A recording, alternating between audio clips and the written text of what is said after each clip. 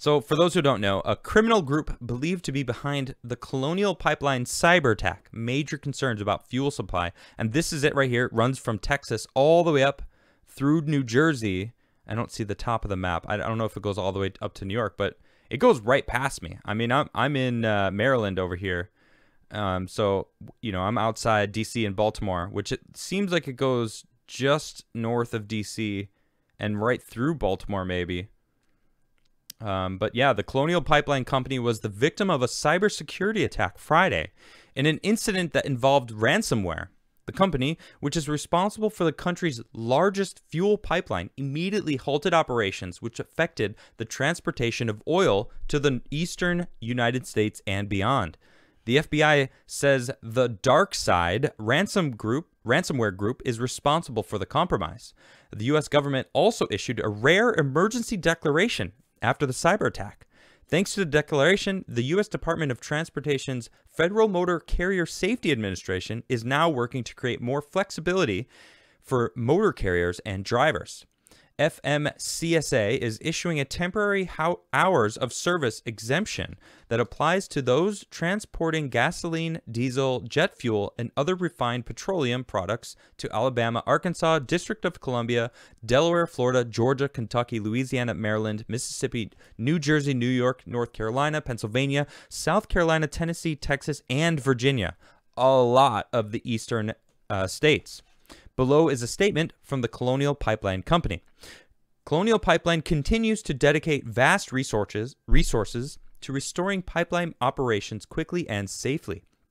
Segments of our pipeline are being brought back online in a stepwise fashion, in compliance with relevant federal regulations and in close consultation with the Department of Energy, which is leading and coordinating the federal government's response. Restoring our network to normal operations is a process that requires the diligent remediation of our systems, and this takes time.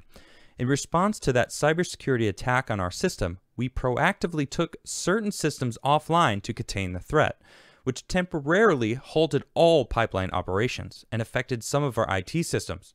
To restore service, we must work to ensure that each of these systems can be brought back online safely.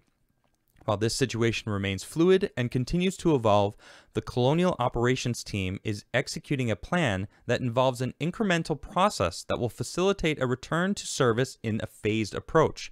This plan is based on a number of factors, with safety and compliance driving our operational decisions, and the goal of substantially restoring operational service by the end of the week. The company will provide updates as restoration efforts progress. We continue to evaluate product inventory in storage tanks at our facilities and other along our system, and are working with our shippers to move this product to terminals for local delivery. Actions taken by the federal government to issue a temporary hours of service exemption for motor carriers and drivers transporting refined products across Colonial's footprint should help alleviate local supply disruptions, and we thank our government partners for their assistance in resolving this matter. Our primary focus continues to be the safe and efficient restoration of service to our pipeline system while minimizing disruption for our customers and all those who rely on Colonial Pipeline. We appreciate the patience of the traveling public and the support we have received from the federal government and our peers throughout the industry. Now, of course, Biden says there's no evidence of Russia being behind the Colonial Pipeline attack, although there is evidence of the actors' ransomware is in Russia. Okay, so they found that this, what is the company called again? A Dark Side ransomware group is in Russia, but it isn't Russia per se. So we don't actually know. We do know that it was basically a emergency declaration that has been declared. So we'll see what's going to happen there. I do find it interesting, though. I gotta just say, fuel prices have been on the rise lately, and I even got into, I wouldn't say an argument because I didn't really argue. I just kind of made a statement, and it triggered a liberal friend of mine. They were another, we'll just say Trump supporter friend of mine posted about gas going up. Now, this was about a month ago, maybe 2 months ago. I think it was maybe mid-March. And they were like, gas prices, my goodness, like, thanks, Biden. And I was like, yeah, it's going to get worse. Watch.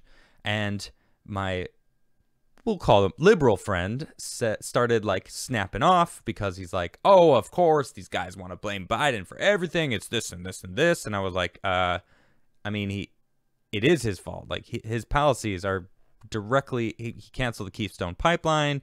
We were energy independent for the first time in 40 years, maybe longer. I don't remember exactly the amount of time, but now we've got this happening. Like, suddenly our main pipeline is under attack, and now we're going to have to buy. I'm sorry, not we're going to have to buy. We are literally having ships sent from Europe churning over here with gas so that we can buy from other sources. I mean, we are no longer energy independent. That's kind of huge. We're now reliant on other people's gas. Like, that's the whole reason the TPP, the Trans-Pacific Partnership, was terrible, because it locked us in to buying gas from other countries. It, you know, down in the bill, if you find out, it's like, actually, we were locked in. We had to. And if we stopped buying oil from these countries, they could sue us.